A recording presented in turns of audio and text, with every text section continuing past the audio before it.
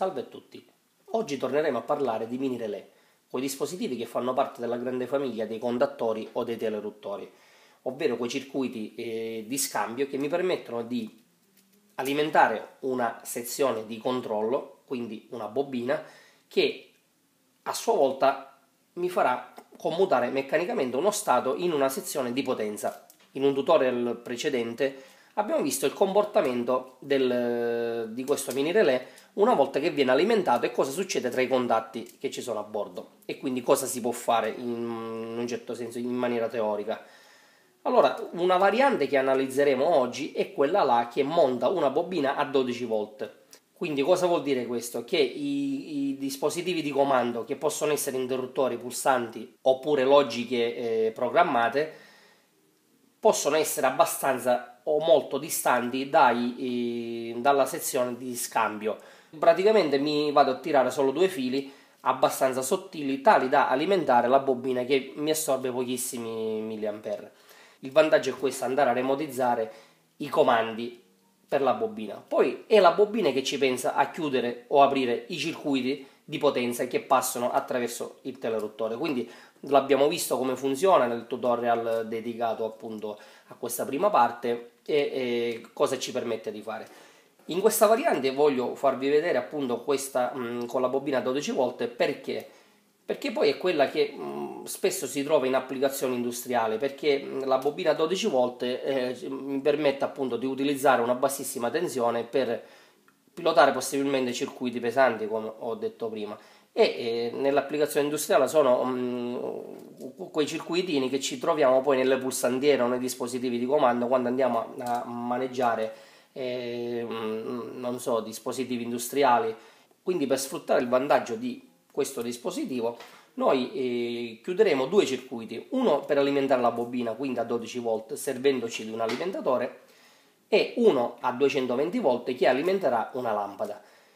Quindi questo cosa vuol dire? Che conoscendo appunto la piedinatura dello zoccolo di questo minirelè abbiamo due morsetti dedicati alla bobina coil. Qui daremo l'alimentazione 12 volt che ci permette appunto di eccitare la bobina. Una volta che si eccita la bobina, tra queste tre coppie di morsetti succederà qualcosa. Cosa succede? Che quando la bobina non è eccitata, i morsetti comuni sono in continuità con i morsetti normalmente chiusi. Quando la bobina viene eccitata, i morsetti comuni sono in continuità con i morsetti normalmente aperti. Quindi oggi daremo alimentazione alla bobina e avremo un'alimentazione separata a 220 volt che va a finire in comune. Metteremo poi come carico una lampada nei morsetti normalmente aperti. Significa che quando daremo alimentazione a tutto il circuito, tranne alla bobina, la lampada rimarrà spenta. Una volta che la bobina verrà eccitata, la bobina tramite appunto la meccanica di scambio chiuderà i contatti tra comune e normalmente aperto e allo stesso tempo li aprirà tra comune e normalmente chiuso.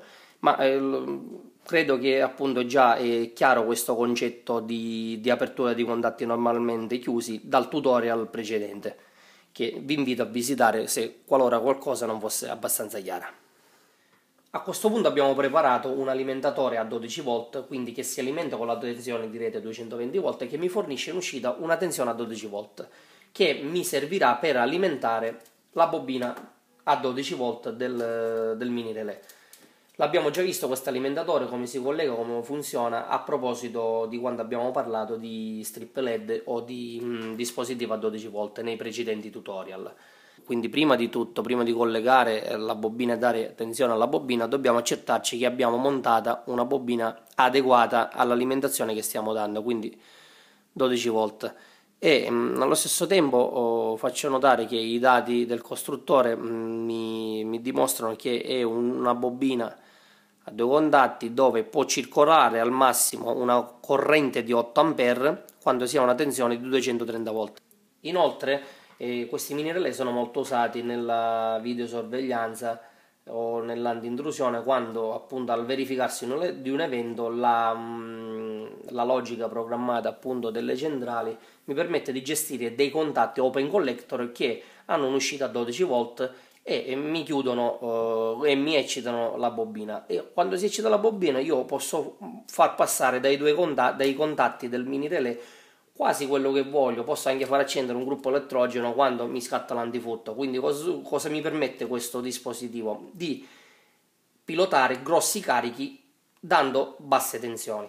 Quindi tornando subito al collegamento, preparo allora la circuiteria che mi permette di pilotare la bobina. Ho preparato un interruttore che, ripeto ancora, rappresenta poi diciamo, l'input di comando, rappresenta appunto la variabile di comando, che può essere la pulsantiera dell'impianto industriale, la pulsantiera dell'ascensore o l'uscita open collector dell'antifurto. Quindi ho collegato appunto due sottilissimi cavi per far capire che vado a gestire una bassa tensione e pochissimi ampere.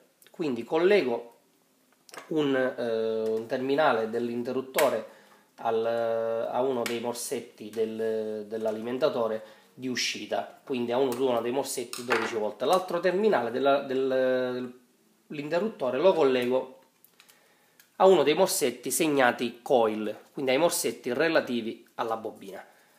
Il morsetto libero relativo alla bobina e il morsetto più dell'alimentatore li collego tra loro tramite un altro pezzetto di cavo. Quindi procedo in questo modo chiudendo il circuito. In questo modo avrei completato il circuito pilota, quindi il circuito che mi va ad eccitare la bobina a 12 volt. Volutamente sto realizzando due alimentazioni separate proprio per far capire che le alimentazioni sono completamente diciamo indipendenti l'una dall'altra. Poi se fanno capo dello stesso interruttore generale questo si sa, però volutamente le sto realizzando in maniera separata. Qualcuno possibilmente mi criticherà perché non ho collegato la messa a terra all'alimentatore, dato che è prevista. Io sto lavorando intanto su un banco di prova, il banco è di legno e il circuito è provvisorio, ci stiamo concentrando comunque ad analizzare altro, ma va collegata la messa a terra all'impianto appunto di terra. Quindi diamo alimentazione a questo alimentatore e commutando l'interruttore vado a chiudere il circuito 12 volt e mi commuta la bobina. Io non so se riusciamo a vedere che la bobina commuta al commutare dell'interruttore, quindi un interruttore che una volta chiuso mi permette di tenere eccitata la bobina. Per un attimo apro l'interruttore, quindi la bobina è diseccitata. Un attimo tolgo alimentazione all'alimentatore che mi dà possibilità appunto di pilotare la bobina per lavorare in sicurezza. Cosa starò a fare adesso? Adesso collegheremo il circuito di potenza ai morsetti rimanenti, quindi abbiamo una fonte di alimentazione collegata sotto differenziale magnetotermico, i quali due terminali, che sono neutro e fase, li collegherò ai morsetti comuni del relè. Ho collegato l'alimentazione 230 volt, quella che è sotto differenziale, quindi il circuito di potenza, ai morsetti comuni del minirelè. Subito dopo collegherò il carico, che rappresenterò con una lampada, quindi è una semplice lampada a cui ho collegato i terminali, e li collegherò nei morsetti normalmente aperti del minirelè. E ricapitolando, abbiamo circuito di potenza costituito dalla fonte di alimentazione 220, entra nei morsetti comuni, quindi nei morsetti comuni del minirelè, e ai morsetti normalmente aperti collego un circuito di carico rappresentato da questa lampada. Circuito pilota. Circuito pilota costituito da una fornitura a 12 volt che tramite un interruttore mi va a chiudere un circuito che eccita la bobina. Questa bobina, una volta eccitata, mi sposta i contatti mobili verso i contatti fissi. E cosa succede? Che i contatti normalmente aperti si vanno a mettere in continuità con i contatti comuni. Quindi diamo alimentazione al circuito di potenza e al circuito di controllo. Quindi alimentatore alimentato e circuito di potenza alimentato. Attiviamo l'interruttore e significherà eccitare la bobina. Quindi abbiamo eccitato la bobina e con due sottilissimi cavi noi abbiamo pilotato un circuito di potenza. Quindi la corrente che fa circolare il circuito di potenza non scorrerà più sull'interruttore, ma scorrerà all'interno del minirelè. Quindi l'interruttore lo posso portare dove voglio. Ho tra le mani una bassa tensione, pochi ampere, quando vado a pilotare possibilmente grandi carichi dove circolano delle grandi correnti.